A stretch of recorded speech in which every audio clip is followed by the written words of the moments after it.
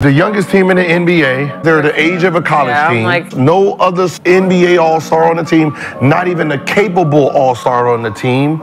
Everybody is still immature playing-wise. No one has any experience.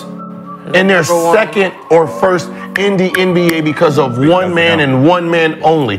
That is the MVP. The most valuable player to his team and right now in the league.